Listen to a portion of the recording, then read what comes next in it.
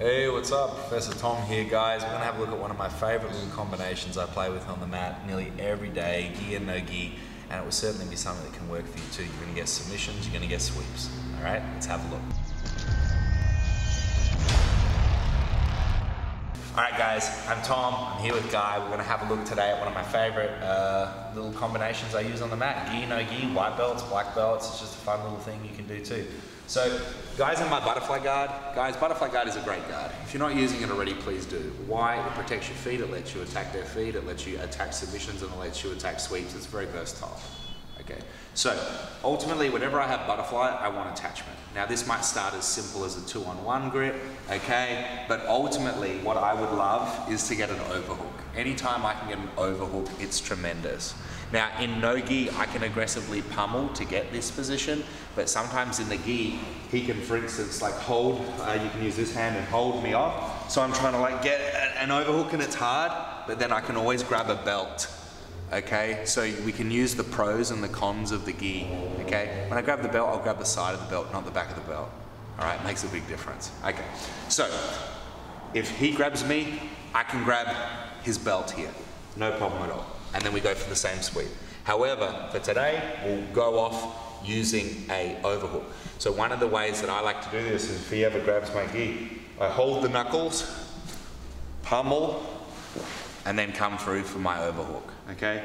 A lot of the time, guys, I will like to get that far collar if I'm in the gi, okay? So now it's quite simple. I fall to the side, I hold his wrist, and I go to elevate him over with my hook sweep, okay? If this works, fantastic. I can take mount, or I can take a knee ride position here and immediately start attacking. So we'll just look at that once or twice more, because ultimately I want the combination, not this move. I don't expect to get this move every time. So if he grips, I'm gonna pop the grip, I come in, and I'm gonna get the far collar, 4 fingers in. I kick my right leg through, I hold on to his wrist, and I elevate him up in the air, making sure I try to get my hips high.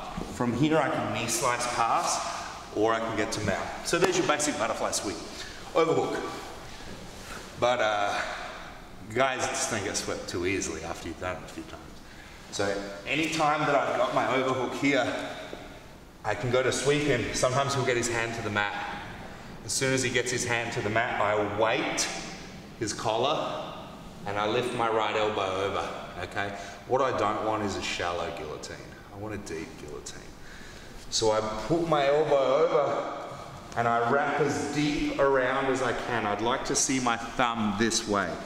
So now that my thumb is through, I can go arm in, put his head on the mat, and now I can go for my submission. However, I'll just ease up on the choke so Guy doesn't go out. If I'm going to get a guillotine choke from butterfly, I'm gonna need to do something weird with my right foot, okay? So if you zoom around the back, once I've swept him, I grab the chin and I'm putting a hammock underneath my fist here, up tight. Watch my right leg. It has to come in here to control, okay? Once it's in here to control, now I can hold him and finish. Okay, so the combination of that right leg and the left leg is my finishing position with his head on the mat. We'll look at that one more time. As I'm here, I move around, I go for my sweep, he defends, but if his hand's on the mat, he can't be back at the castle defending.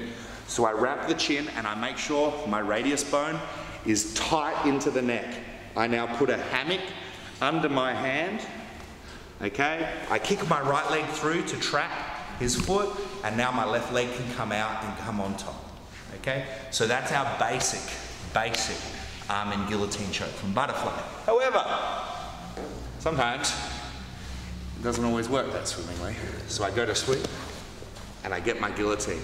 I lock it up, but my left leg is stuck, okay? Sometimes he'll even post on my right leg here to stop me from kicking through. So now I put his head on the mat, and I tip him over, and I try to get to a mount. Once I'm in a mount here, I can do it with 2 hands. I prefer to use 1 hand. I suck my belly in, I get my wrist high, and now my head follows like a half pipe shape. So down and up. That was just a finishing tip that I recently refined thanks to my USA buddy and brother Wayne Knudsen, recent brown belt, double gold champ, black belt, new guy on the circuit. And he had a great little finishing tip, and that's it, like a half pipe when you got to finish that mounted guillotine, just like you're on a skateboarding half pipe. So let's look at this one again. This is a combination I use all the time. I'm here and I get my overhook, okay? Ultimately there's a lot of chokes from here, but if I just go to sweep him, I can get that guillotine. Once I've got that guillotine in, I can sweep him over and I get to my mount position. If he was to put me in quarter guard or whatever, I don't mind. Now, okay, that's fine. I suck my belly in, I get my hand high, and now watch my head like I'm going up on a half pipe. Okay? This will get the job done, no problems at all. So, there's a little basic combination. You can play with this as much as you like, but if you can combine an overhook with your butterfly sweep, with a guillotine, ultimately it's a very disastrous combination where he really can't put his hands in a correct spot.